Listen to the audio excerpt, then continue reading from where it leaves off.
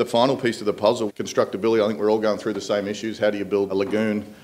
One of the earlier sessions is the commerciality around building lagoons and de-risking it, and that was a big proposition. So that was how we got to Endless and the Myrtha team. It was a real learning process for us around how authentic this surf industry is. And I mean, golf, there are enormous amounts of synergies. One's just a hell of a lot cooler than the other. There's strong parallels, and I'll throw to Paul.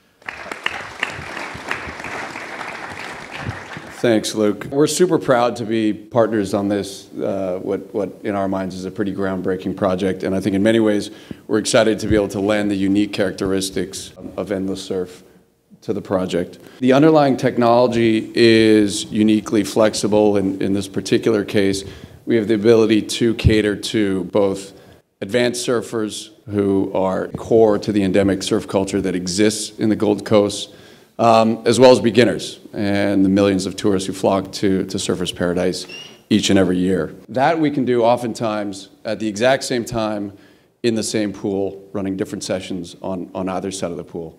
So as you can see in the top right here, we can run this in split peak mode, single peak mode, fractional power, and everything in between. And alongside that, we have an ability to customize every half-second increment of every single wave that we create on the fly.